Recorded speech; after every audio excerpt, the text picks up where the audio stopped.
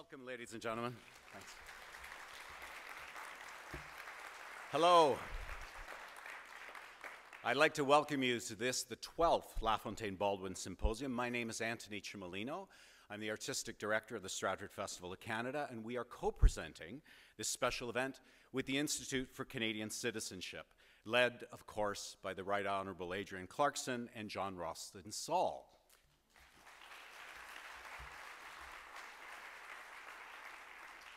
I want to thank you for being part of this very special day, and we're live streaming this around the world. We would like to begin with a land acknowledgement. I'd like to acknowledge the land that we're on, which currently is under the care of the Mississaugas of New Credit. I'd also like to recognize the multiple Indigenous nations that have traveled on and used this land and territory throughout the ages, and which continues today.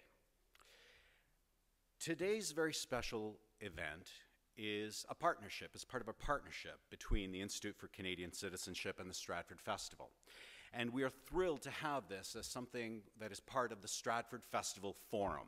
And for those of you who don't know, the Stratford Festival Forum is composed of over 200 different events that happen during the festival season that link the plays and the themes and ideas that are in those plays in the Stratford Festival season with the world that we live in today.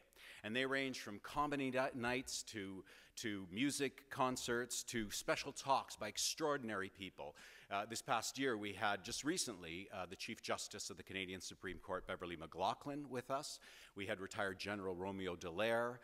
We had different talks given by people from such a wide range as Margaret Trudeau, Jian Ghomeshi. We had artists, Hawksley Workman, Stephen Page, Colin Mockery. All were part of this special examination, exploration, and celebration of the festival's playbill.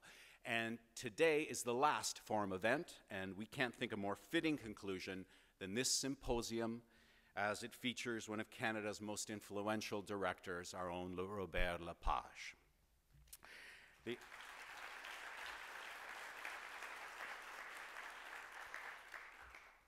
I want to just highlight the partnership, which is very special to us at Stratford, between the Institute for Canadian Citizenship. Last year, we held the 11th LaFontaine-Baldwin Symposium in Stratford, and the person who was at the center of that last year was the then chief of our First Nations, Sean Atleo, and he spoke about the contemporary role of the First Nations in leading the evolution of Canadian culture into the future. The ICC and Stratford shares some very important mutual goals, which are inclusivity and also, of course, engaging citizenship through culture and through the arts. And our forum began this year in Toronto, and today we are ending the Stratford Festival Forum again in Toronto because we hope to reach out to people here in the city who maybe haven't had a chance to take in this past year, but we will welcome you to Stratford next year. I should say that we still have one more week of King Lear playing in Stratford. Little plug. Now, for those of you who are already bored of your first speaker and are rightly reading your programs, you will notice that I'm about to introduce a wonderful individual, Adrienne Clarkson. But instead, we're going to shake it up. We're going to move things around. I have instead, and Adrienne, by the way, saw King Lear 3 times. I have instead the honor of introducing her partner at the ICC, an individual who saw King Lear twice, John Ralston Saul. Yes. Now, it is a pleasure to introduce John. John is literally the man who wrote the book on LaFontaine-Baldwin, and he did that as part of his responsibilities. He was the editor of a series with Penguin Canada called Extraordinary Canadians, and the book describes these two leaders and how they came together, first in 1841, and then the years that followed, how they set about really creating the programs and the principles that led to modern Canada over those years. But John has written many books, all of them refreshing. He is an original and an enlightening voice. He's Voltaire's Bastards, for instance, The Unconscious Civilization, which won the Governor General's Award, A Fair Country. His is a voice in this corporate age, in this rational age, in this age of managers, that speaks to humanism, ethics, and common sense. And that, friends, is refreshing.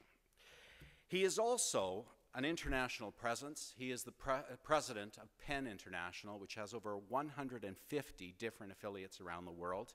And this organization, which promotes and defends the free voice in the world, is extraordinarily important in the world we live in. It has been around for 93 years, and John is only the second person from North America to lead this organization. His new book, The Comeback, was written in response in part to the talk given last year by Sean Atleo, and it is about the Aboriginal peoples of Canada and their comeback. I would like you to give a very warm welcome to John Ralston, Saul.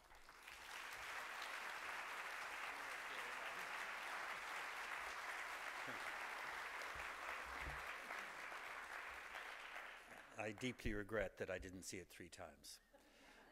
It is, if I'm allowed to plug, I think, I've said this many times, I think it's the finest King Lear I've ever seen anywhere in the world. And if you haven't seen it, you should grab the opportunity. So welcome to the 12th LaFontaine-Baldwin. Welcome to those who are watching via webcast. Also later on, those who are taking part in the live tweeting will have an opportunity during the question and answer period to try and get some questions in.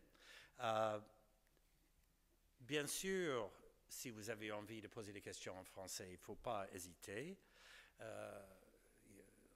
On répondra en français, tous les deux, évidemment, Robert, bien sûr. Welcome, I think, since the very first LaFontaine-Baldwin lecture, welcome to CBC Radio, who are recording this lecture to air on Ideas, the wonderful program Ideas, on October 29th at 9 p.m. So I said this is the 12th lecture. It's taken place all over the country: Halifax, Quebec City, Montreal, Calgary, Vancouver. And as you've heard, it's the second year we've worked with Stratford. Next year we'll be back at Stratford. So we keep moving it around in a sense. Perhaps with Stratford we'll go the next year to Vancouver. Who knows what we'll do. And Sean Atleo was the third Aboriginal leader to give this lecture, which is really important to say because it is such an important area, I think the most important area that the country faces today. But other lectures have been George Erasmus, Silawat Cloutier, the other 2 Aboriginals, but also Louise Arbour, and the Chief Justice of Canada, who's sitting in the audience, and George Elliott Clark, who's sitting in the audience. So it's really thrilling to know that 4 of the last 12 lecturers are actually here today, along with Adrienne, Clarkson, and myself, since I had to get it going and kicked it off. Anthony's given you a little idea, and some of you have heard this before, but it needs to be said again and again. Why is it called the LaFontaine-Baldwin Symposium Lecture? Because they created the idea of democracy as we know it in Canada today. The Great Ministry, which they formed in 1848, they set the direction for what Canada, not necessarily what Canada always is, but what Canada could aspire to be. The ethical idea of Canada, the pluralist idea of Canada, the idea of Canada at its best. And it's very Toronto. I mean, Baldwin was the greatest politician Toronto has ever produced. You wouldn't know it from the lack of statues and so on, but he is. And they were brought to power, interestingly enough, by the terrible potato famine in Ireland. One of the 3 things that brought them to power. It got worse and worse through the 1840s. And in 1847, tens of thousands of sick and dying, troubled, lost with Irish immigrants arrived in Quebec City and then in Montreal, and then most of them were sent by barges in even worse conditions to Toronto. And it is almost the equivalent, since so many of them had typhus, of bringing boatloads of people with Ebola to Toronto. It was so irresponsible. It's the family compact. It was both they were dying untreated, and it endangered the whole city of Toronto. And so the whole city had to come together to figure out how to save the day, and they moved them into hospitals, they moved them into farming communities, and they fed them up and so on. It was a real community activity, in effect. And the failure of the anti-democratic movement in Canada on that issue of the Irish immigrants from Britain was one of the key factors in why the democratic forces were brought to power in the spring of 1848. Toronto, which had always voted against, voted for democracy. And they came to power, and in 3 years they brought in an open and fair justice system, public education, professional civil service, the end of the British and French official class structures, which is to say they did away with primogeniture and began the doing away of the seigneurial system, free roads for people, so it wasn't just for the rich, egalitarian post office, removal of imprisonment for debt, the beginning of public universities, which Baldwin started with the University of Toronto as a public university. And so all of this, those are the foundations on which the idea of a humanist Canada was born and organized. And we hope that this lecture series is a step towards bringing out voices of key important Canadians and non-Canadians to talk about this. For example, the Aga Khan was the 10th lecturer and spoke about that idea of multiple origins, complex societies and people living together. So it was logical when Adrienne and I set up the Institute for Canadian Citizenship that we would bring the LaFontaine-Baldwin lecture series Symposium into it. I'd started it in 1999, and we did the first one in 2000. But it was logical that it was part of the idea of creating a conscious concept of citizenship in Canada. And you could say that in the Institute for Canadian Citizenship, which Adrienne's going to talk a bit about, that this symposium, this lecture series, is the intellectual platform of the Institute. And it is one of the very few, if not the only intellectual public platforms for talking every year about citizenship and how it relates to democracy and the common good in Canada. And here's an interesting detail that we always say we're the cutting edge country in terms of immigration and citizenship, and this city with more than 50% of its population born elsewhere, and we make it work. But when we're asked how it works and why it works and what we do to make it work, we're pretty tongue-tied.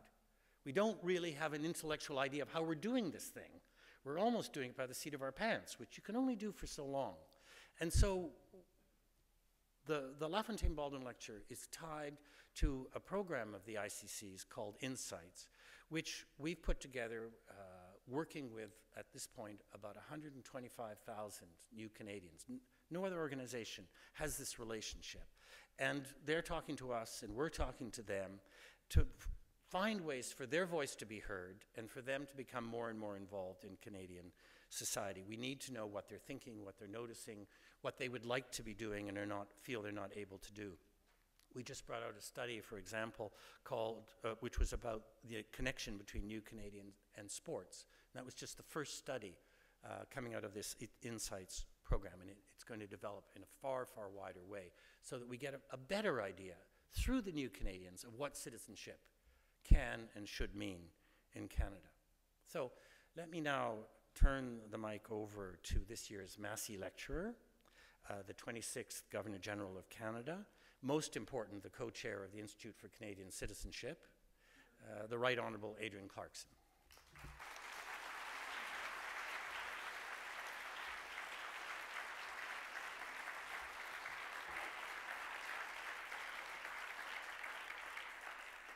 Welcome to all of you. It's a pleasure to see this wonderful theater filled to listen to one of the most remarkable Canadians who exists on our earth today. And I'm delighted that in our audience we have the Chief Justice of Canada.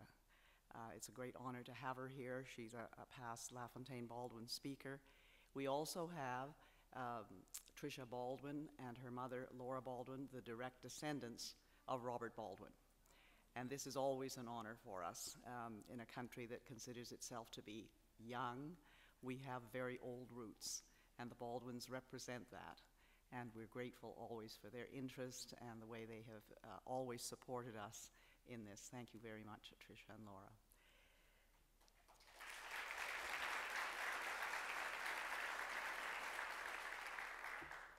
We really had another order of things, as you can see in your program, and then we decided that I had to introduce Robert because I'm the one that's known him the longest. And it was through my program, Adrienne Clarkson Presents, that I first met Robert, who already was emerging as a genius of the theater in Quebec and was making quite an inroads here in Toronto, up here with many productions that people were noticing. And every time I saw a production of his, I was completely taken with it. You remember images when you see theater, right? And I remember one image of a white bed with a white girl in a white nightgown lying there, and suddenly, from the ceiling, thousands of rosaries dropped on top of her. That kind of image you never forget. Or I was in Montreal at the Théâtre de Cadou, and Robert himself was playing a detective in the polygraph, the lie detector, and suddenly he turned a wall into a floor simply by moving his foot up. And I realized only a man of the theater can do something like that. Also, we worked together on his production of Tectonic Plates, which I presented as a film. I covered his work on Seven Streams of the River Ota, which opened the Edinburgh Festival. He did Elsinore, he did La Face Cachée, La Lune. He did Needles and Opium first as a one-man show himself. Now it's developed into another kind of show with another kind of space development, which you'll be able to see again in the spring here at Canadian Stage. He did The Nightingale at the Canadian Opera Company here, where the orchestra pit was filled with water and Bunraku puppets were used to enormous effect. I also saw it at Aix-en-Provence, where it caused a sensation. He did The Ring at the Metropolitan Opera. C'est quelqu'un vraiment qui fait n'importe quoi, et non, c'est pas n'importe comment il le fait avec le génie total. Alors c'est plutôt dans le film aussi qu'il a fait ses marques. Il a eu pour Le Confessionnal, son film d'il y a 15 ans, il a eu tous les lauréats possibles pour ça. Il est officier de l'Ordre du Canada, il est officier de l'Ordre national de Québec, il a eu le génie pour Le Confessionnal, il était le 10e lauréat du prix Glenn Gould l'année dernière, et c'est quelqu'un vraiment qui connaît pas simplement les honneurs ici, mais aussi au-delà, hors de nos frontières. C'est très intéressant parce qu'il a choisi ces thèmes très intéressants ils sont toujours quelque chose qui est uniquement Robert Lepage. Robert Lepage covers identity, and that is very essential to citizenship. Identity is sexual, identity is national. He covers borders, national borders, transgressional borders in the mind and spirit. You know, the ICC basically has a cultural aspect to it because we give what's called a cultural access pass to all new citizens in Canada, which makes available to them free access to about 1,200 places across the country, 1,200 cultural institutions like the ROM here, like the AGO, like the Victoria Art Gallery, like the Art Gallery of Nova Scotia, free for 1 year to new citizens with their children up to 4 in their families. And it's from there that we have our Great Insights program. And we want to actually always give that access to culture to new citizens, because that is why we founded the Institute for Canadian Citizenship, because all of our history, all of our culture is as important to people who just become new citizens as the people who have been here creating it for the last 200 and 300 years. That's what we want to do with this Institute of Canadian Citizenship. That is what is important to us, because the identification of being a citizen in this country is the most profound act of imagination that you could possibly think of. The act of imagination of being a citizen is uniquely Canadian. In other countries, they are a country. They say what a citizen is, and you have to fit in. In Canada, we believe that you become a citizen and you bring with it all the sum of your traditions, everywhere you've been, what you are, your religion, your race, everything, your language, and you become something that creates what is a Canadian citizen. That's where our act of imagination comes in, and that's where we are as the Institute for Canadian Citizenship. I'm very happy that we have this kind of link with the LaFontaine-Baldwin Symposium, because that gives us an intellectual podium which is unique. And having somebody like Robert Lepage, who has been able to work in theater, film, opera, circus, is something which is extraordinary to us. He also has a very close connection with the Aboriginals in this country. He is from Quebec City. He is very much a Quebec City person, even though he grew up all across this country because of his father's work and is completely and utterly bilingual. He worked with the Aboriginals to create a version of The Tempest at Wendake, at the territory just outside Quebec City. He's very close to them. And he did, it's interesting, he did The Tempest at the Metropolitan Opera, which was the Thomas Addis new opera, and he also did it with the Wendake. This is the kind of person that Robert Lepage is. Just in case you want to know, Wendake is just on the St. Charles River, about 15 minutes from Quebec City, and I urge you to go there if you were ever visiting Quebec City. It's a wonderful place. Il a été pendant des années aussi chef du théâtre français au Centre national des arts à Ottawa, où il a inauguré des choses tout à fait extraordinaires. C'est un tel génie qu'il y a des choses, les miettes, si on peut le dire, qu'il a laissées derrière lui, qui sont des choses qui auraient pu être des choses les plus extraordinaires pour des autres qui sont moins grands que lui. Il est créateur, il est démiurge, il est québécois, il est canadien, il est Robert Lepage.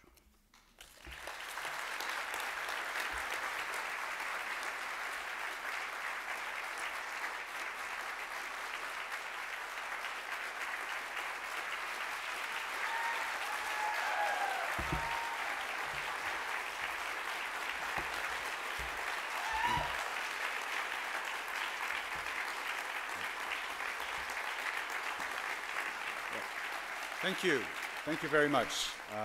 Something Tony did not mention at the beginning. I also saw King Lear in Stratford. It was a wonderful production, but I only saw it once. So it's a great pleasure being here this afternoon. When I was asked to come and deliver this talk, I very, very naturally agreed to do it because the theme of identity and the theme of belonging have always been central to my work as an artist for the past 35 years. I've done many things, as Adrienne so elegantly said. I've done a lot of work in opera, circus, film, but my main world is the theater world. And I worked there as an actor, as a director mainly, and also as a writer. And as a writer, actually, we work in a collective manner. I work with artists from all over the world, so most of our work is not just Quebec-based, it's also in many languages, and we get to co-produce with festivals and theater companies from around the world. The very first big collective show that I did that propelled my work into the international spectrum was a show called The Dragon's Trilogy, which explored, of course, our relationship with the Chinese communities of Canada. And it was a show that lasted, it was a 6-hour show. And it was worth every minute of it. And it kind of spanned over 75 years. Later on, we devised another piece called The Seven Streams of the River Ota, mainly about the 50 years that followed the Hiroshima tragedy. This one was much more about displacement, how populations and individuals were displaced by the war, whether the war with the Japanese or the Second World War in Europe. So this one was a 7-hour show. And then we devised a 9-hour show, to just get longer as we go, called Lip Sync, which was a study on identity connected to the theme of voice, speech, and language, which of course is a theme that we will be discussing today during this talk. Also, I've been very busy doing one-man shows, you know, in the midst of doing all these collective writings. I've done many solo shows that I've been performing myself. And they're all pretty much auto-fiction, even though I'm too chicken to actually use my own name in these. I usually call myself Philippe or find some other name. But actually, they're very autobiographical. And a lot of those stories are about how you find your identity elsewhere. either because you can't really find it in your own community, or that you feel that you have to go and hide somewhere to understand who you are. And of course, you're not really hiding from anybody because you're confronted to somebody else's culture and to somebody else's society or identity. So that's pretty much what my work is about, and I'm pretty much obsessed by these themes of identity and belonging. I started to be, I'd say, I tried to remember and go as far back as I could when I started to be interested about that specific thing of belonging, and it had to do with when I came out of the conservatory. I was brought up in the 60s and 70s. I'm from the generation in Quebec City where people were kind of forced to speak English as a second language, but there was not really any use for it. I didn't see how, there was nothing practical about speaking English when you were brought up in Quebec City. And it was in, the great years of nationalism and sovereignty and separatism in Quebec. So of course, that was an interesting project. And so if you were a 20-year-old Québécois francophone that traveled, you didn't feel you belonged to a place called Canada. You were a Quebecer, and that was it. And, I'd say that a lot of people, a lot of my friends, and we discussed this, and nobody would actually feel Canadian. And I got to do my first trip to Europe, backpacking, and I remember one day going to the Piazza San Marco in Venice and came across this couple who also were backpacking from Edmonton, Alberta. And I knew they were Canadian because they had small Canadian flags on their backsacks. And we were queuing for the same museum or something. I don't remember what it was exactly. And of course, you say, oh, you're from Canada, where you're from, what part of Canada, and you start talking. And we kind of became friends, and that evening we went out for drinks and met with other people, Italians and people from Germany. And I realized that I was part of a reality that I never felt I was part of before.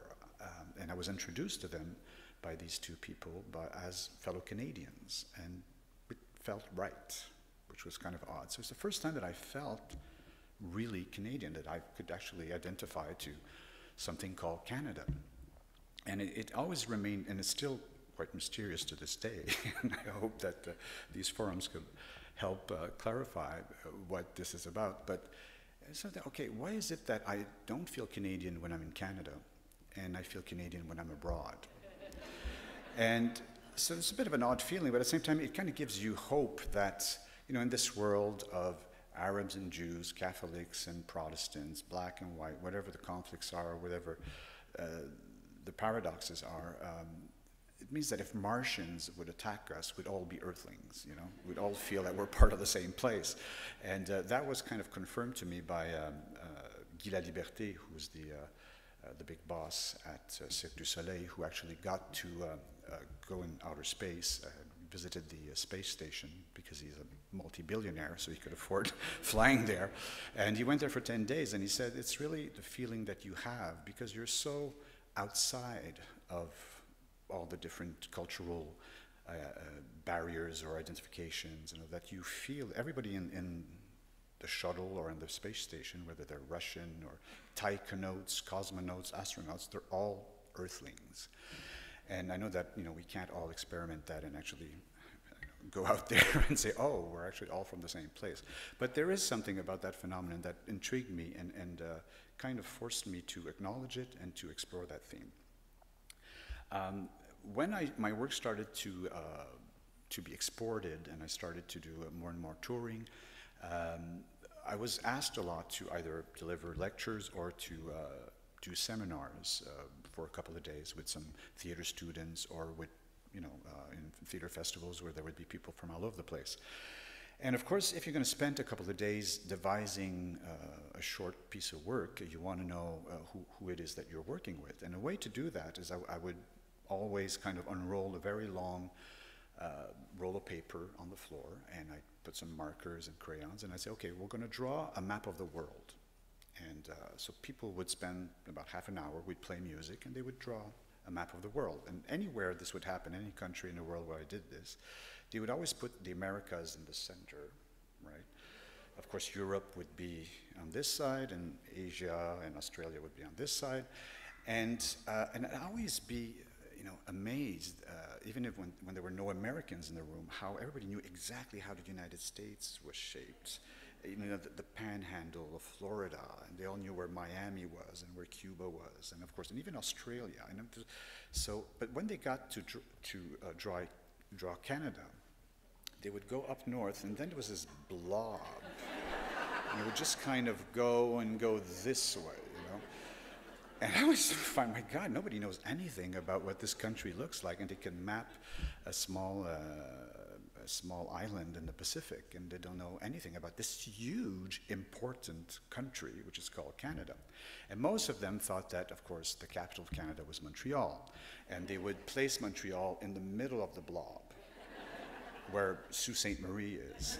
And I was always a bit embarrassed that I came from a place nobody knew anything about.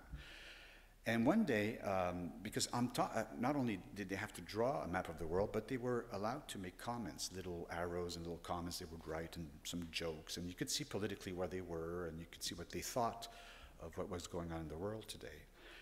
And one guy one day on the big giant blob wrote, "Open country." And all other countries had been identified with their proper names, but there was no Canada up there. It was open country. And I said, well, what do you mean by open country? It's just big mass of land with nobody in it. And we'll say, yeah, but it's also because Canadians are open. They're open people. It's open country. There's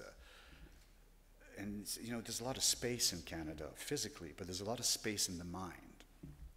So I said, oh, that's kind of cool. We have a reputation of being very, very open. And it kind of corresponded to the feeling I had of Australia. The first time I visited Australia, which is a huge territory, very few people, like in Canada, a lot of space physically, but a lot of space in the mind. Two very young countries where everything is to be invented. And that felt very comfortable. And I wasn't embarrassed anymore of being a citizen of a blob or anything. It was just, like a very, very positive thing. It was a way to change that into a very, very creative piece of information.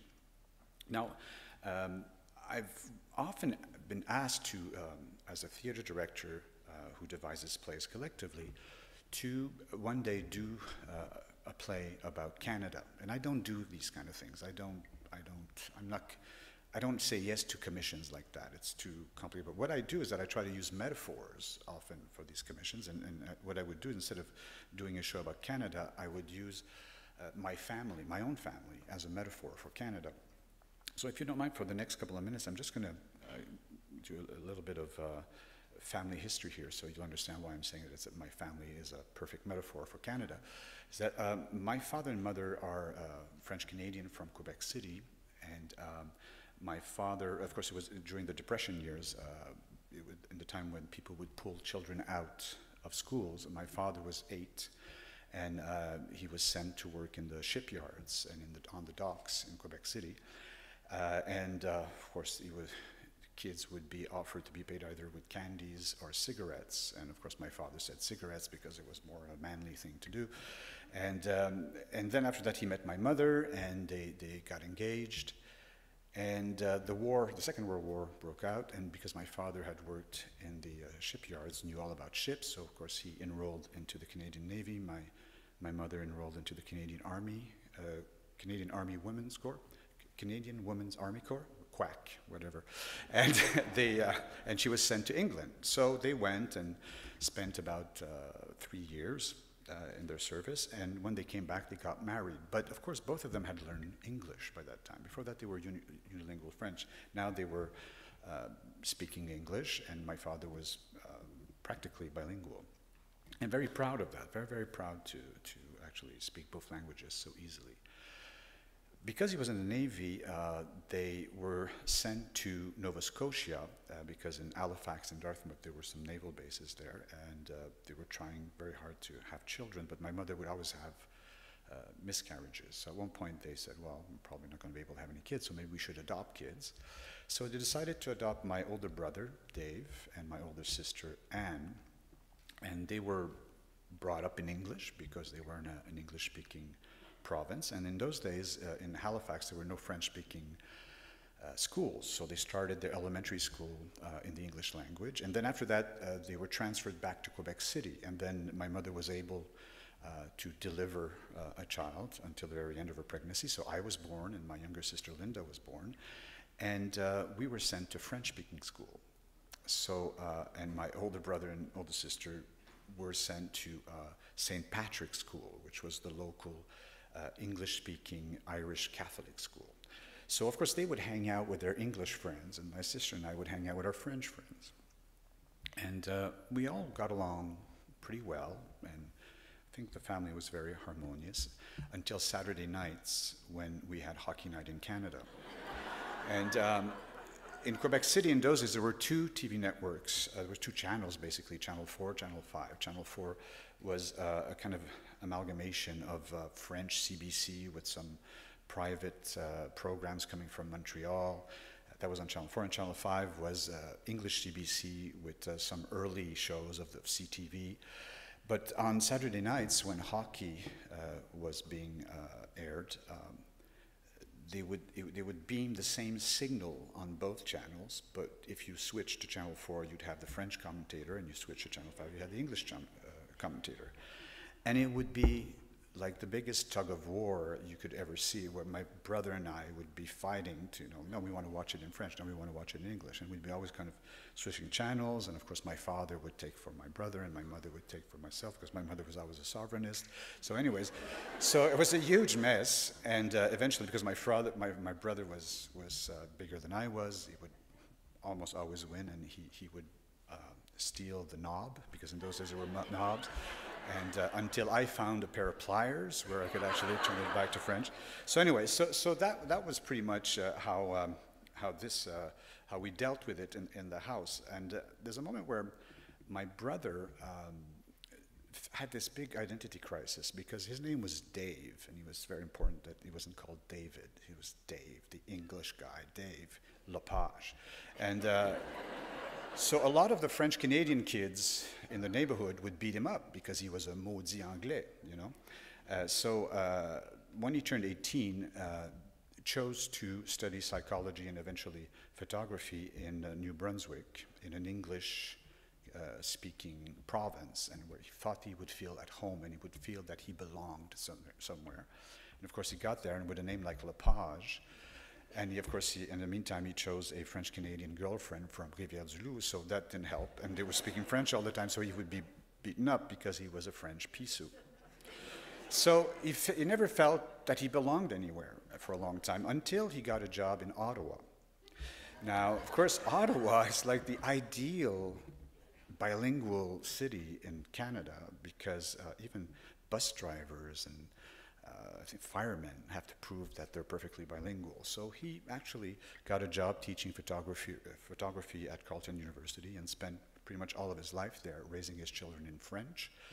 And they all have jobs now in an English company. And he's still there today. And it's really where he felt he belonged. And his identity is really, he's the Ottawa guy, definitely. When I was a kid, when I was 5 years old, I came down with a disease called alopecia. Now, of course, it wasn't called that like that in those days. It was called cat's disease. But what it is basically is that you lose your hair. And so, of course, that was very tragical when it happened. I didn't really care, because I was too young to really know exactly what it was about and what it would entail later on. But what happened is that, of course, children are very, very cruel. And if you come down with something like alopecia, or if you have any kind of difference, of course, they make you feel like you don't belong, and they beat you up, and they call you names. And so, of course, I don't want to take the violins out and say, oh, poor me, and pity on my fate. But actually, it was a very, very, very tough childhood. But today, what I find interesting about that is that it's not that I feel that thing has been resolved, or that it doesn't bother me anymore. It's just that I feel that what happened is that it made me more conscious of what it is to come from a different country, if you're an immigrant, or if you're from a different race, or if you have a real handicap. if you have any kind of physical difference, or if you don't correspond to the canons, the modern day canons of beauty, or so I've always been extremely sensitive to that, and thought, well, it's all very politically correct to say that we're against racism and all of that, but you don't really know what it's about if you haven't been in a position where you've been secluded, or that you feel that you don't belong because people don't want to play with you, or the people who want to play with you make fun of you, or whatever it is. So for me, that was a very, very important thing in my life, even though it doesn't really bother me anymore. But it to understand from within what it is to be different, and I've probably the reason why I don't like children, which is kind of odd. It's not a nice thing to say, because I always thought that childhood is a dress rehearsal for all the cruelties you'll be doing later on in society. So, so as I said earlier, I never felt that when I was growing up in Quebec, that even though my father was kind of imposing this English language, even if he wasn't his mother tongue, that it was kind of forced onto me. And I didn't see any kind of use to that until I got to travel and got to work and collaborate with other people. When I started doing co-productions with different theaters around the world, I started to appreciate the fact that I had been taught English, because with my French, my mother tongue, was very useful. It served as a basis to understand Italian when I got to learn Italian, and then Spanish, and then Portuguese. And English, of course, was very useful to start learning German when I started working in Germany, eventually Dutch, eventually Scandinavian languages, because I got to work in Sweden and Denmark and Norway. And all of that grouped together was very useful when I got to work in Russia. And the Cyrillic that I got to identify and got to read helped me find my way through Greek cities. And when I started to work in Japan, the Portuguese that I knew helped me learn Japanese of all languages, because 1/3 of the language is actually based on Japanese. Arigato is a mispronounced obrigado, basically. So, and all of the Chinese characters that I've learned when I was learning Japanese were very useful finding my way in Shanghai. So I'm not saying this to kind of brag about all the languages I can read. I could only speak a few of them, but I could actually find my way through. And the most important thing about this is that when you speak another language, you feel differently. You express a part of your personality that has never been expressed before, or that is not summoned in your mother tongue. For example, right now, I'm much more relaxed than if I'd actually be doing this in French, because it's not my mother tongue, so I could actually be wrong. I could put on the Céline Dion accent, and it's okay. You would excuse, It's not a problem. So I'm more relaxed, and it's kind of cool. And it's English is kind of a language, all sorts of diagonals and stuff. And I kind of like my English identity. But when I speak French, of course, I'm more kind of high-strung, and I'm more scientific about it, and I have to get all the verb tenses right, and when I speak Spanish, it's something else. When I speak Italian, it's something else, etc., etc. And all these personalities are not personalities that come out from somewhere. They actually are within me. And so learning different languages not only makes you connect to the world and help you have X-ray eyes when you walk through a town where things are in a foreign language, not only it kind of helps you to reach out, it also makes you reach in. It makes you discover who you are. And there's tons of stuff in there that that only need a different language to make it come out. So something that I've encountered at one point is that there's this extraordinary lady called Brenda Milner, and she was the assistant of Wilder Penfield of the Penfield Institute. And in the 60s, well, the section in which she was working was neuropsychology. And she was very instrumental in trying to identify how memory works and where it came from, and of course that work helped understand Alzheimer's. And she and her colleagues did some tests in Montreal on people who were unilingual and people who were patients who were bilingual, and discovered that in the case of bilingual people, the onset of Alzheimer's disease is postponed an average of 4 years. So the more you speak languages, the healthier your brain is. And I hope you actually get to see one of her lectures. She's 96, and believe me, she has all her marbles. She's an extraordinarily articulated lady who still gives conferences about the brain and about memory. She herself she was born in England, but she went to work in Montreal at the Penfield Institute and was very happy actually to get to work in English but to live in French. And for her that was like a key in understanding how the brain works and how memory works. There's a kind of an odd thing in Quebec, an expression. We say Québécois pur laine. Now what that means, Québécois pur laine, it means pure wool. I'm a Québécois made of pure wool. And I was brought up with this idea that I was a Québécois pur laine because both my parents were French Canadian, and my ancestor's name was Louis Lepage, and he was one of the very, very early French settlers on the island of Orleans, not very far from Quebec City. And he had 2 sons, Pierre and Gabriel, Peter, Gabriel. And him and his wife and his 2 sons actually plowed, were the first to cultivate the land and pretty much owned the island of Orleans, which is a huge, huge, huge chunk of land, in 1634. And of course, Louis Lepage and his wife died, and the 2 sons inherited the land, and like, Cain and Abel fashion kind of fought. So the Mini Pierre went away and founded Rimouski, so he became the Sieur of Rimouski. So in Quebec, if your name is Lepage, you're from one of the branches. You're either from the Mini from Rimouski or the nice diplomatic guy from l'Île d'Orléans. And of course, in the show business world, and I'm probably the only one from l'Île d'Orléans. And so for me, I've always thought that, I'm one of the early settlers. I'm from that lineage. Until one day, that the island of Orleans still today is pretty much rural, even though it is a suburb of Quebec City, and you still have traces of the 17th century there, some wells and some old houses that are 350 years old. And so in the 60s, it was a great film set for a TV series called Pierre Le Moyne d'Iberville. Pierre Le Moyne d'Iberville was an early French settler during the New France period. And the French television in France did a co-production with French CBC. And so they shot this series.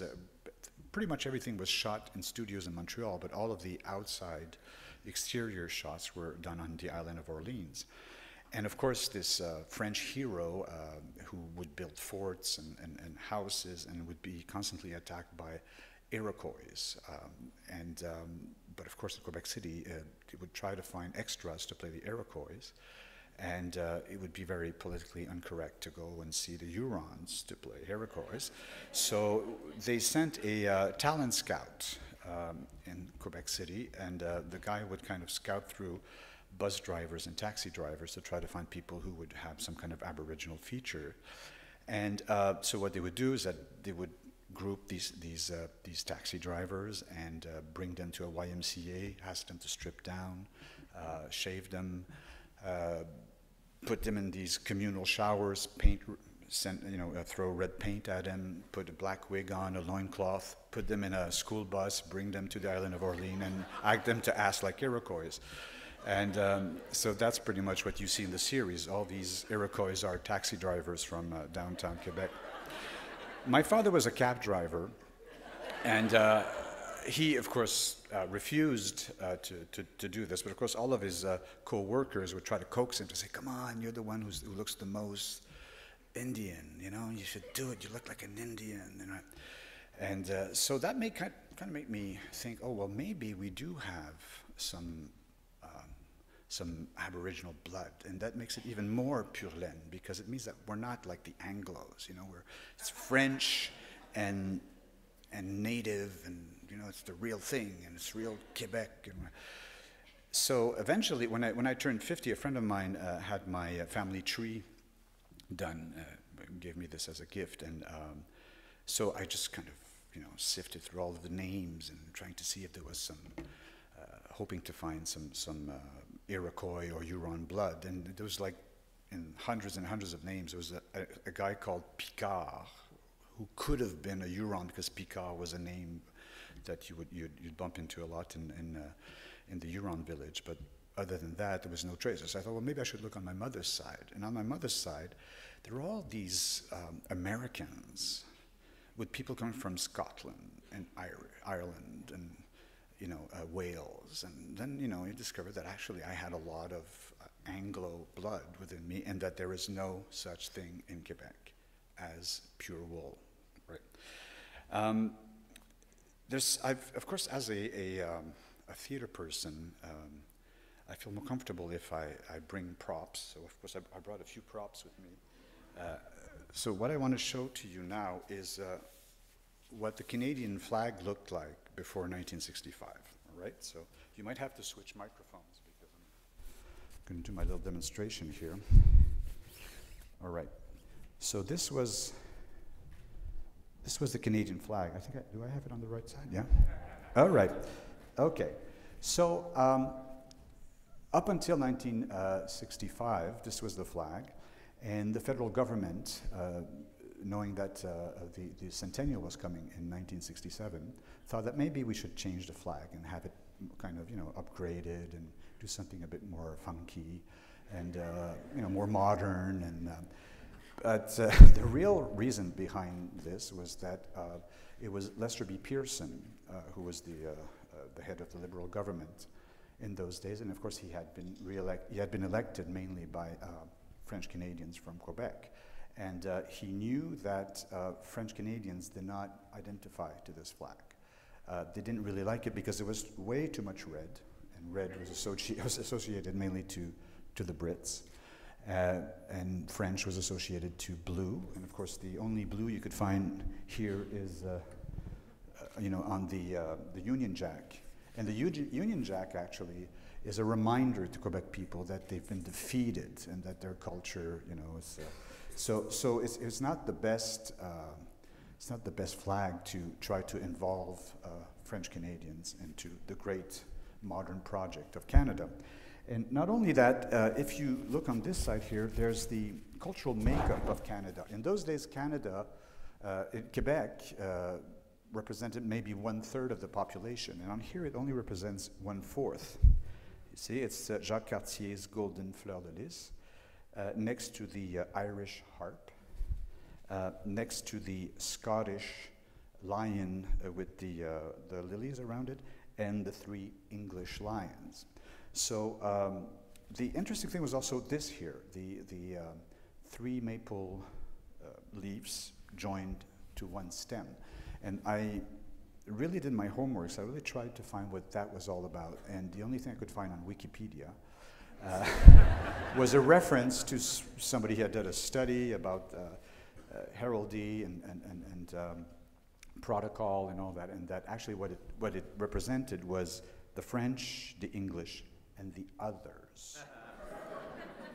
So I looked into the English version of Wikipedia and the French version, and it's the French, the English, and the others. So who are these others, right? Are they, does it refer to the Aboriginals, or the immigration, the immigrants, or what does it refer to? And it's very, very unclear, and it's very, very, very vague. So Pearson thought, well, let's have Quebecers identify to the flag, and let's go for a new design. So he asked a group of designers to think about it, and they came up with this marvel here. Okay. So this here is what we call Lester B. Pearson's pennant, because he was so you see it's a much, much longer flag, like the Canadian territory, What's wonderful about it is that the three colors are the three colors of the two founding nations, right? So you could recognize the French flag in this and the Union Jack. On each side you have these blue sections that represent the Pacific Ocean and the Atlantic Ocean, which makes a lot of sense because our motto is Ad mare usque ad mar, from sea to shining sea, I think it is in English. And of course, the three maple leaves joined by the same stem, which of course is the French, the English, and the others. But why not Aboriginal? Why not French speakers, English speakers, and people who speak languages from all over the world? Men, women, and the other folks, whatever. But it's a very, very open design. So of course, Diefenbaker, who was the leader of the opposition, did not like this flag. There was way too much blue in it. And so decided to vote against it and asked for a referendum.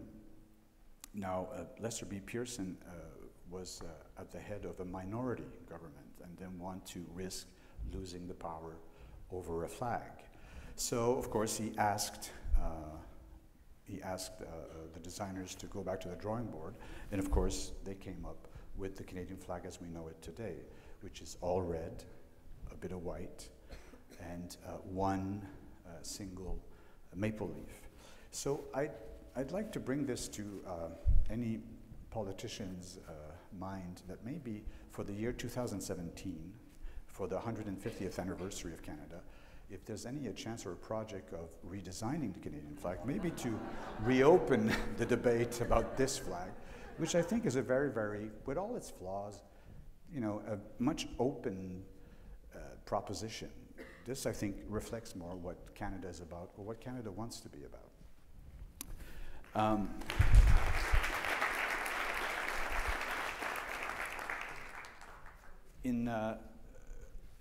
During the Calgary Olympics, I was invited to perform, and I was part of what was a cultural festival. They had that also in Vancouver. It's about 2 weeks before the Olympics. They have this big international arts festival, and there's all sorts of forums and gatherings. And they asked journalists from all over the world to come to Canada, and they traveled through the whole country to try and understand what this country was about.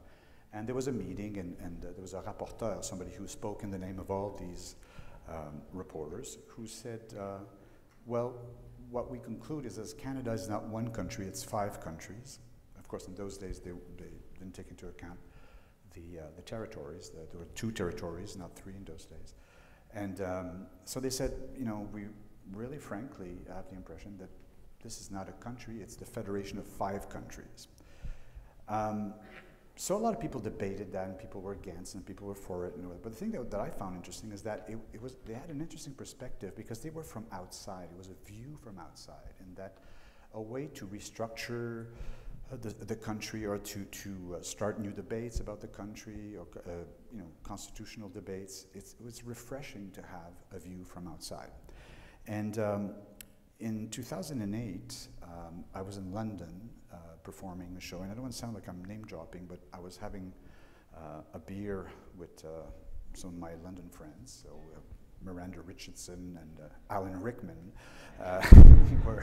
were sitting there, and Alan Rickman turns to me and says, "Hey, Robert, I hear Iggy might be your next prime minister."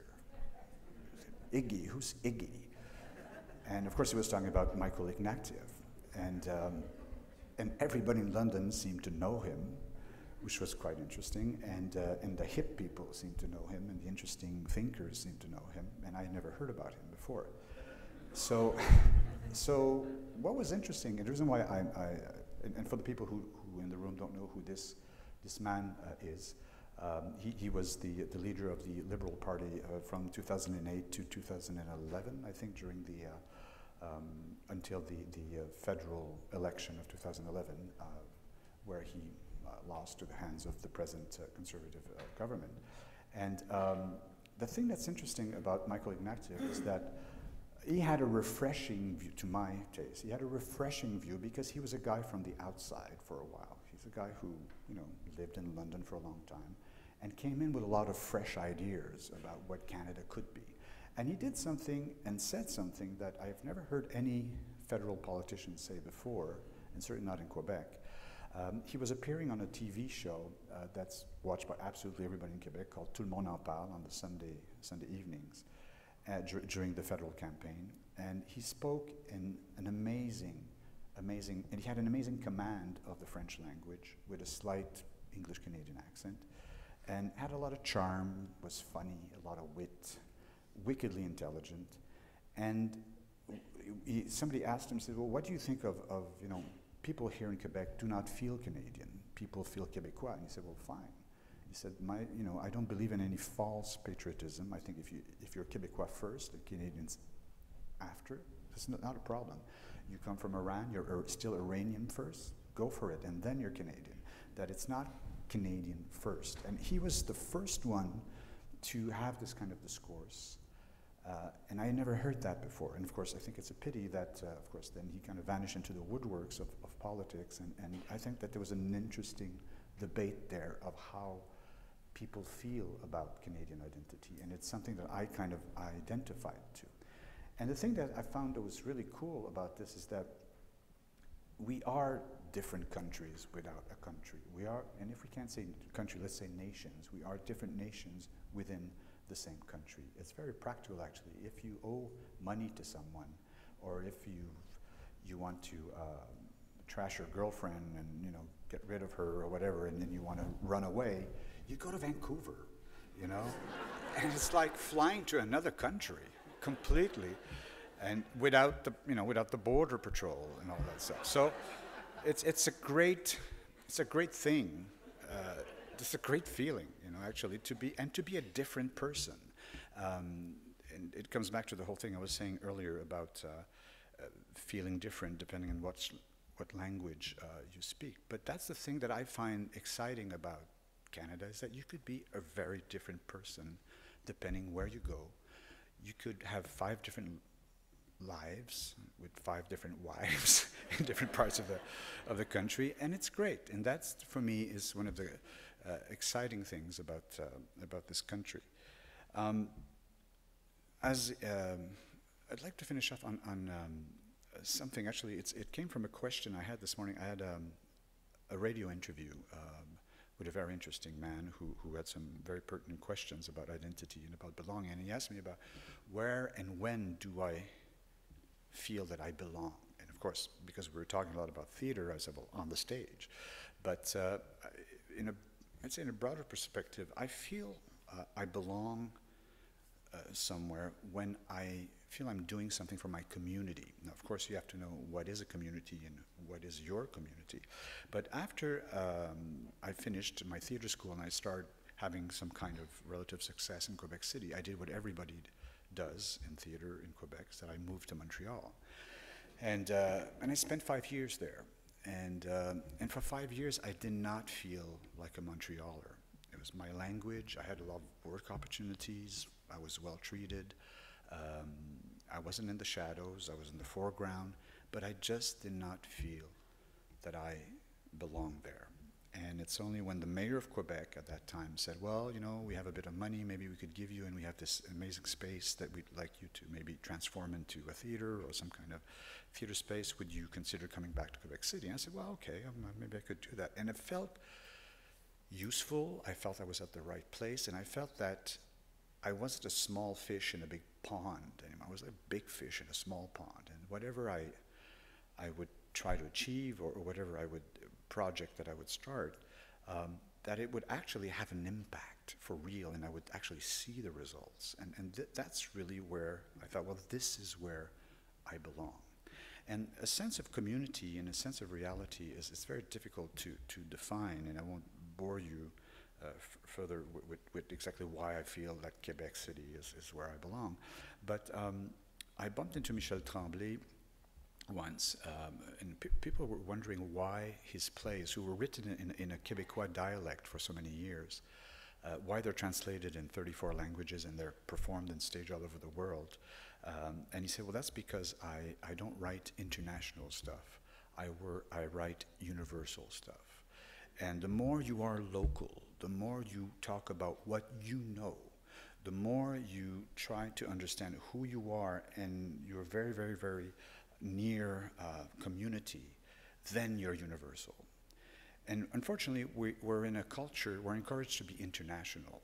I remember going on tours and performing a play like Far Side of the Moon that's set in Quebec City, and people would ask me when I'd come back, oh, well, did you change all the names of the newspapers, and did you change this? And why?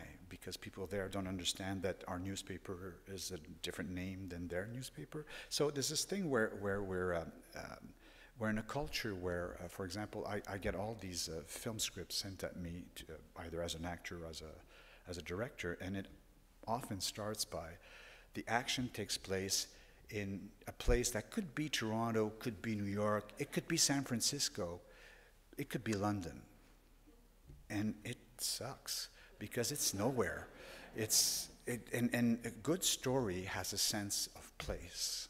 And that's what Hitchcock used to do. You know, The Birds start, it's in San Francisco, and Psycho starts in Phoenix, Arizona. And when you have a sense of place, then there's a sense of values and morals that come with that place. There's a system, there's a language, there's a decor.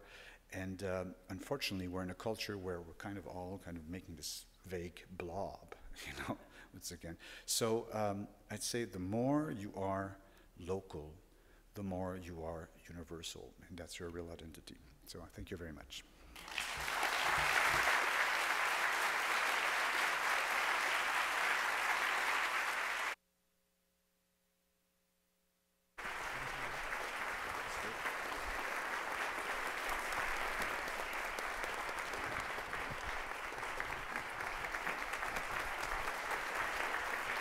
That was great.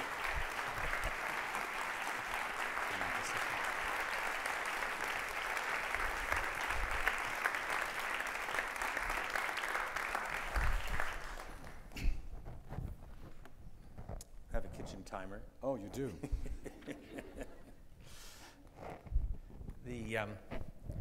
That was really wonderful. And let me just, first, a sentence I forgot to say when I was speaking before you, which was that emigration forced from England of sick Irish people, which led to our becoming a democracy.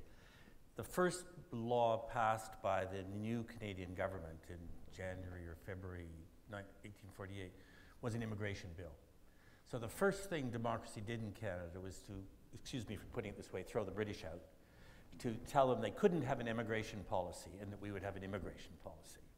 And that whatever we'd been doing since then has been based on that bill, which was actually based on defining the ports of Quebec City, because it was all about the private sector from Britain were landing the immigrants in places where they had to pay extra taxes, and they would come in September, which meant they'd freeze to death in the winter and all sorts of things. Anyway, so we're going to have questions, and the idea is that we'll take 3 or 4 at once, maybe 2 on either side, and then Robert will do whatever he wants with your brilliance. And so that thing, but just while you're getting organized to go and stand at Mike's, the thing you said about the languages bring something out in you that's already there, bring out these different personalities in you. And I think that's just such an interesting thing as a way of, first of all, talking about bilingualism in Canada, that kids don't do it to get a higher income, which is what they're told all the time at school, that they're actually revealing themselves by doing it. So did you become conscious of that quite fast, or did that sort of come to you very late on, that was what was happening, all these different languages were bringing something out in you? Well, from the moment you put them in practice, from the moment you're in a real conversation in a different language with somebody else, and you see yourself gesturing differently, and you see yourself having a different energy. And at first you think it's something that you're taking from the language, that you're imitating the American cool or the whatever, but you eventually understand that it's something that comes from within. That's who you are. That's part of who you are. I was working on a show once. I was devising a show with a wonderful actress from north of England, and she spoke like this, and she was very, very very cold. And her father was a bishop, and it seems as if she didn't have any sex in her life, and she was but of course she had worked as an au pair when she was younger in Spain, and she was fluent. She spoke fluent. And at one point we said, well, maybe does somebody speak Spanish here so we could do this character? And I said, well, I speak Spanish. And then she played this extraordinary kind of, this lady, this Saul, man. You know what?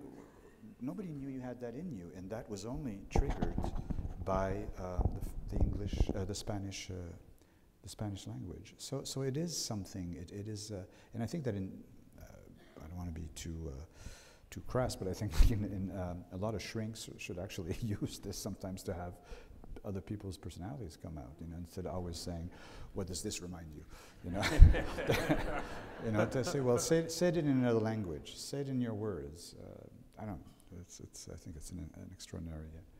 And do you think, Quebec City's changed so much because, of course, people don't have to speak English for the wrong reasons anymore. And in many ways, it's French first language almost all the time, unless you're in the tourism business.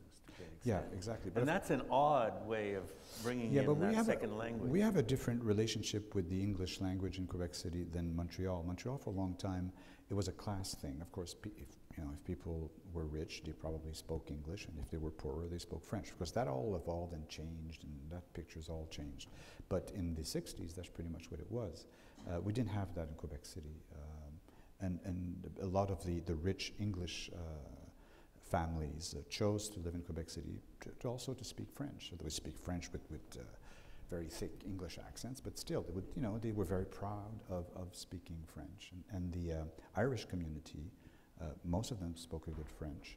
And somebody did a survey at one point on Irish culture in Quebec City today, and there's all these, the phone book is full of these Irish names, and most of them don't even speak English anymore. And some of them have married and kept the name and all that. So there's still the trace of the Irish culture, but it's not necessarily connected to the English language anymore. And you don't, now, are you being shy, or this is very odd that you're not, we have to bring the mics to you, which we can also do, if you want to put your hands up, but I'm just waiting for you here. That's okay. One of the odd things I've always thought about, particularly Quebec City, is there was that enormous input of Germans in the 18th century into New France, which just disappeared. I think they all married French-Canadian girls, and there's almost, the Christmas tree was introduced into North America by Germans in the late 18th century, supposedly. Yeah, but it's interesting because the cultural makeup of Quebec City, of course, has evolved a lot. And today, what I find really interesting is that a lot of the French-speaking immigrants, or people who come from countries where French was either the first language or the second language, immigrated to Quebec City and Montreal, but mainly Quebec City. So a lot of people from North Africa, Moroccans, Algerians, people from Tunisia, have immigrated to Quebec City, and all in one block. So suddenly, overnight, there was a lot of people. Of course, some of them would open, some Moroccan restaurants and things like that. But a lot of them now own the taxi business. So you take a taxi in Quebec City nowadays, chances are 9 cases out of 10, you will have somebody from the Maghrebian part of the world. Most of them are people who studied to become engineers, lawyers. They all have point of views on politics and all that. Most of them could have led liberal jobs, but of course in the meantime are being offered jobs in the taxi. And you have the best conversations ever because they're literate, they're intelligent, they have a different point of view, they come from a part of the world where they've dealt with some of the problems or realities that we're dealing with now. So it's what you bring to the community. I think that's important. That makes and that's what Quebec City is now. It's become, of course, it's more connected to the French-speaking. A lot of people from Vietnam for a while, because the second language was French in the north of Vietnam. So. It's interesting to see how, because Quebec before did not have, like Montreal, very specific ethnic communities. So I'm going to ask one last thing, which is, what you said is, I think we all, writers, etc., agree that if something's really good, it has to be totally local to become universal. The worst thing is this banality of internationalism. But a lot of people do it because they think they have to do it for funding, which is a terrible mistake, or insecurity, because they think themselves as coming from a blog. Exactly, yeah. And I mean, so saying it is a really important thing. Having you say it is a really important thing. I mean, maybe there are people out here who have something to do with the film business who will say, we will refuse anything that says this could take place in the following 5 cities. You know, but I mean, how do we convince people that this is not, apart from repeating it endlessly, that the universal is profoundly local, and the more local it is, the more universal it might become? Well, I think it depends also on what part of the cultural industry we're talking about. I think that's something that's certainly in the television world and in a certain commercial cinema, that's how these things operate. People will say, well, if you want the money, it has to be in English.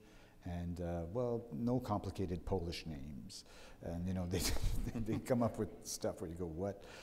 It might not be that reality in the theater and in the performing arts in general. Of course, so I'm generalizing when I'm saying that. But, you know, the Cannes Film Festival is a very prestigious French institution, right? And they opened the festival one year with a film called Vatel. Vatel was the great Louis XIV chef. Right, he's one of the inventors of gastronomy, and it's set in Versailles with Louis XIV, and you have all of the great French kings and queens and princes and duchess and all of that. So, but of course they have Gérard Depardieu playing Vatel, and all the other. And it's a co-production with the U.S. and you have American and British actors playing all the other French kings and queens, and it's all in English. And the only one that has a French accent is Gérard Depardieu. And it's the oddest thing ever. And you just sit there, and it's about, French cuisine during the Versailles years, and, and you see Brad Pitt playing the Comte or something. It just doesn't make any sense, So, I don't know. And people are doing that more and more, and they don't realize how terrible that is, but. Ma'am. Hello. So enjoyed this. I have to say that I felt that you were illustrating and articulating my personal story. I'm French and French-Canadian and English. French-Canadian father, last name Drapeau, who was military, married a British woman.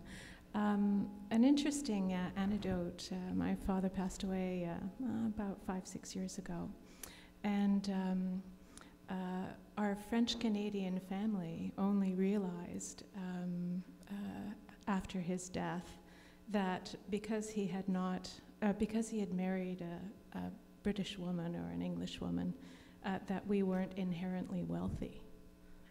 And it was quite a revelation that after 50 years of marriage, I realized that my French-Canadian family assumed, because of all of the story that you've illustrated, that we were, at its base, wealthy because we spoke English.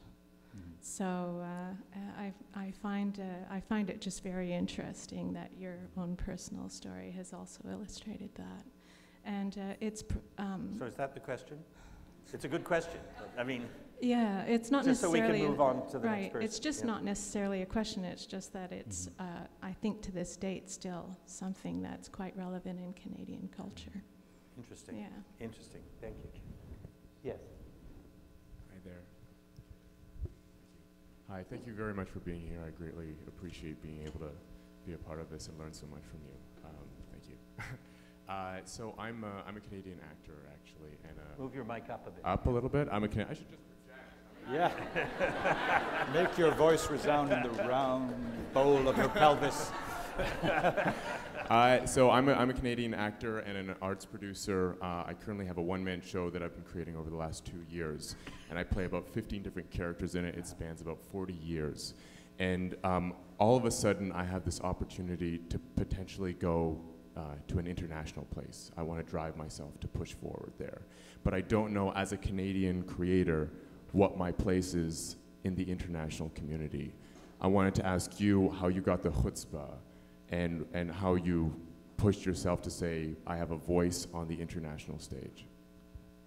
Let's take two more very quickly, and then, yes. Yes, hi, I am Michi, and I'm an actor-director as well, and great to be here. And my question is, and what I'm really curious about, like, is that you think it's going to be a time when people and the people in the theater business and the art form, I don't know in Quebec, but as I see in Toronto, I just moved here a couple of years ago, and I became a citizen just a couple of weeks ago. Thanks. And you know, like when everybody can be represented, and here, like, I'm just not fond of it when you go see theaters and they try to do like fake accent, like Canadian actors try to be like European or Eastern European or somewhere else, and they do it so phony, and it's just I don't understand like why they don't represent the people around the street. If you just walk around in Toronto, there's so many different accents, so many different colors, and you don't see that much. I mean, a little bit opened up, but you don't see it in TV and film. Like for example, what I grew up and I see in Europe, like Peterbrook Company has people all around the world, and they all try to speak English, and you don't understand a word what they're saying. But the play, they do Shakespeare, and it's just amazing. And you don't care about the language, really, because what they do, actors and how they create it, it's just amazing and so beautiful. Like, there's actors from Korea, there's from Africa, there's like a Polish actor who plays Krishna, and you don't understand what they're saying because of the accent. They have so heavy accent, and it makes sense. So you think there's a time when we see that in Canadian stage and Canadian films? And then let's take a last one here. Hello. I'm a musician and composer who never had any time for story, and in the last few years I've become very involved with it in a community context and in my work. Actually, Sebastian and I have worked on a piece together, but my question to you is, what is your sense of the power of story, both to teach us who we are, to connect us to each other, but also to discover where we're headed in terms of telling the story of where we're going individually, in our communities, and as a country? So Robert, then we'll see if we can get four more. Okay, well, that's a lot of stuff, but I mean, there are some recurring themes in here. For sure, I think that I'm always talking about Australia because I always compare Australia to Canada, but I mean, in Commonwealth countries, there's a lot of similarities, and certainly in the theater milieu or in the cultural milieu, there is this sense of that we're still very colonized in the sense that we don't think that our stories are worthy of telling. They're worthy of telling locally, but as soon as, you know, it doesn't really deserve international attention. We do have a colonial attitude, and that's still pretty much present. And I'd say that one of the great, I'd say, prize in French Canadian culture for a while is that way before English Canada, we started to abandon the idea that you had to have a French accent to be artistic director of a theater company. That we eventually, we got that, but really we got rid of that earlier than English Canada. In English Canada, for a long time, if you were artistic director of an opera company, a theater company, a theater festival, very often there was a British accent in the back there. And that slowly kind of evolved, and there's more confidence. I feel there's more confidence now, and you have people who don't feel they have to have that makeup, that they could actually be strong artistic directors or directors or actors, or but it's a long process. It's a very, very, very long process, and you know, I myself became, I'd say, an international success by chance. It's because I came to Toronto. I'm answering to one of the questions, is that we performed Dragon's Trilogy here. And here, at that point, there was a lot of people from all over the world. And there was the Toronto audience, and there was people who had a different take on what it is that we were trying to say. And it just made it glow, and it exploded. And that's often what I say when I go to theater schools or people who write shows, or go and show your stuff elsewhere. Sometimes you you have to talk about your community, but your community is not necessarily your best audience. You know, there's, I know this great violinist who tours the world and plays in the greatest concert halls, but at Christmas they ask her to take her violin out and her family and to play some Québécois rigodon, and everybody's appalled how she's not a good violinist. You know, so that's the thing, is that when you're at home, you know, people see the smallness in you. And when you're abroad, people are prepared to see another dimension to who you are. It's interesting. Now we're going to do kind of haiku here. If we get 2 more questions in on either side, but really fast, so Robert has a chance to reply. Robert, you're a person of great imagination, and if we're to fast forward to 2017 for our sesquicentennial, what would your advice be to Canadian artists on the world stage, to your point of being universal instead of international?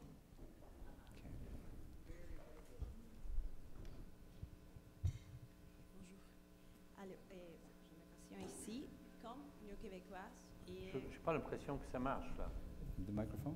Est-ce que ça marche? Oh, Comme voilà. ça? OK. Oui. Okay. Comme néo-québécoise et comme mère d'une québécoise, moi, j'aimerais poser ma question en français. Oui.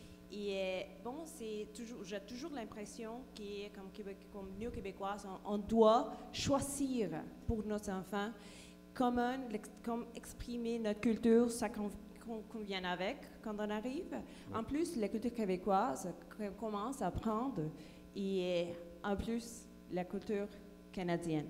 Comment on peut mélanger les trois et effectivement, quelles sont vos idées sur ces sujets? Okay. First of all, to answer the question about what to say to Canadian artists on the world stage, besides all the stuff I said before about, you know, trying to don't be afraid to describe and to talk about your own reality, but there's something you also have to imagine that you're going to be what you do is going to be seen and heard by people sometimes who don't understand your language, but who care, who want to understand what it is that you're about. They don't understand your culture, but are ready to identify to who you are, even though it's exotic to them. There's a very open, intelligent audience out there. But people here are used, and certainly script writers for films or for plays or radio plays, they're used to going through this, these people either at, I don't know, whoever has the control of broadcasting or producing, and very often they say, interesting project, but what will that little farmer on his farm in Saskatchewan think of what you're doing? And if people are kind of in that mindset, and you want to say to these writers, you know, that those are the people here who expect that from you, but outside, you know, people just want to fly. People want to, they want to learn. They're interested in who you are by your take on it, by your external point of view on it. So, and not to try to think that audiences are the same all over the world. You know, there are places where my work doesn't work. There are places where my work and some really bad shows that I've performed here that are a triumph somewhere. There are different audiences. There are different sensitivities. There's a sensitivity of the north, of the south. There's all of that. So if you haven't found your audience yet, it's somewhere in the world. You can be sure about that. And you can't really explain it, but you know, you do. I did a show called, The Far Side of the Moon, which is a very local show when it started, because it was about, you know, two siblings, their jealousy and their vanity and trying to reconcile. And you know, when we toured it, and it had a very good success pretty much everywhere where it performed. But when we played in Korea, it was this huge phenomenon, and we didn't understand exactly what it was about. But of course, in Korea, you know, two siblings quarreling and trying to find ways to reconcile meant something very, very, very important and fundamental. So whatever it is that you talk about, it will find an extra meaning depending on the audience where you perform it. Don't expect people to get the message that you're trying to convey. They'll find their own messages, and you might not be responsible for that message, but what it is that your work is the trigger to these messages. Which is why the local truth has to be there. Yeah, absolutely, yeah. And people will project onto that their own preoccupations and their own kind of... And as for the question about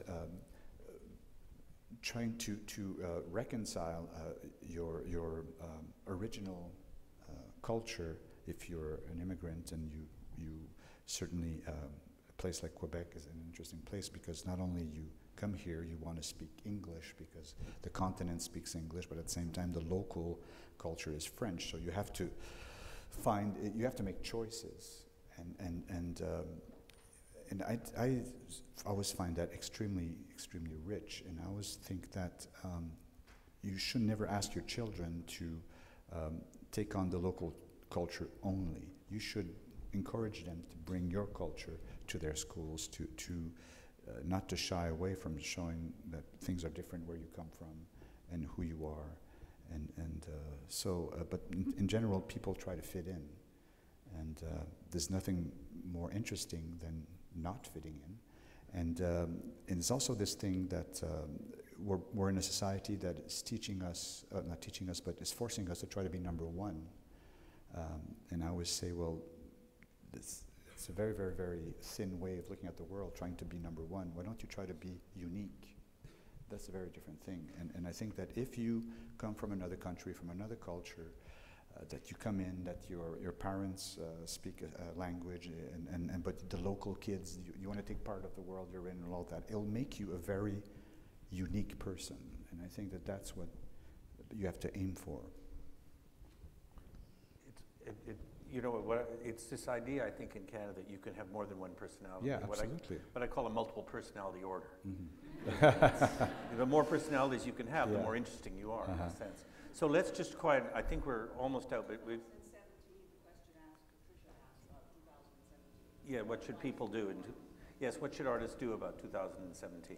You mean for the 150th? 150th Anniversary. Well, besides the flag that I showed you earlier, which I still think would be a good idea. I think that there's something about Canada, the way we see Canada when we celebrate Canada, is that we're always trying to show how we're doing what a European country that has thousands of years of history behind them. We talk about the past and we talk about the roots, and that's all very fine because we should be proud of where we come from. But Canada is a very young country and it should project itself into the future. And as I said during the talk, is that what's great about this country is that there's a lot of room. And everything is to be invented, and that if there was a way for artists to express that it's a place that projects itself ahead of the curve. You know? I've been told that if you can you can ask them afterwards, or if you're coming to the round tables, but we're apparently out of time here. First, we're going for, there are about 125 people who got the seats for the round table discussions that are taking place at the Gardner Museum. And for those of you who don't know, you go out the front door, you turn left, and you turn right, you're at the Gardner Museum. It's a 4-minute walk, 3-minute walk. And I'm sorry for those of you who didn't get those tickets in time, but find out who's going and phone them up and find out what happened. I don't know. But thank you very much. Merci beaucoup, Robert. C'est vraiment exciting. Merci.